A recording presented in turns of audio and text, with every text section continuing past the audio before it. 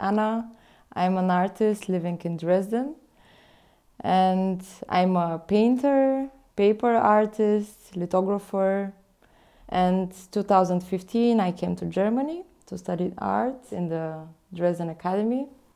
Chinese calligraphy is really integrated in my art process, as I'm interested in different signs, in archaeological objects and folklore motifs.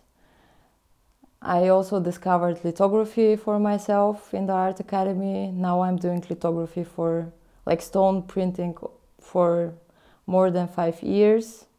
I also started doing paper on my own, so I can use my old drawings or my old works and make a paper pulp out of it and use it in another painting, or I also do art, paper objects.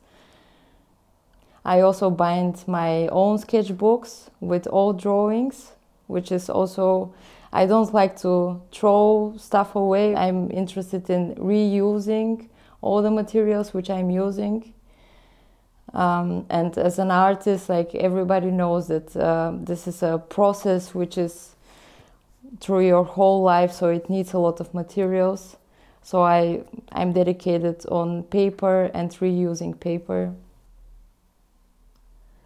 I can say that art is my profession because I really take it seriously, and it's a profession even if I still don't earn my money.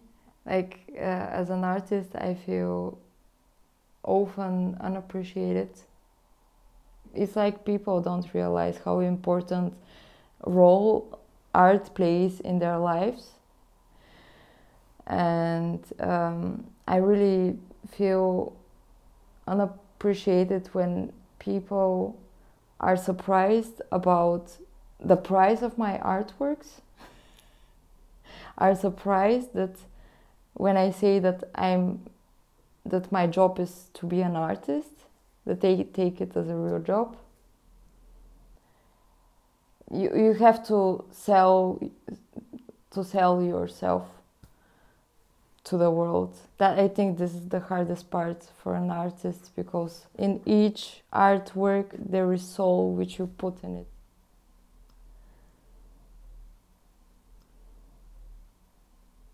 I like painting on my own, so that's only my process. And also after a painting is done, of course, I talk about it with my colleagues or with my professor or my class.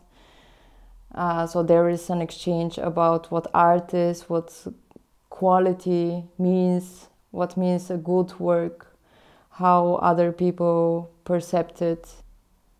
The exchange is really important, that we talk about art, philosophy, community, our times right now. I'm part in one art collective exhibit, and we were just artists working together, and we started making art events. I was really amazed by how people can have so many different perceptions about art, but still can work together as a team and give new ideas and fresh air. I think it's important to work with other people, to take part in collective projects, because people are stronger together.